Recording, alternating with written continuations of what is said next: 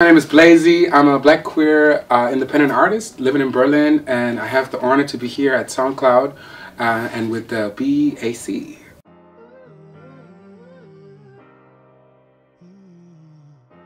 Music was always a form for me to like cope with my feelings and kind of like a therapist basically. So music was my own therapy, and when my mother gave me a piano for Christmas, that's when it really started, and that's when I started songwriting and getting inspired. And yeah, and when I moved to Berlin, I realized what it means to be an artist. And so yeah, this city has inspired me a lot, and the people as well. And it's very important when you get inspired to not let this inspiration just go the way it came, but to capture it and make something even grander with this idea or inspiration.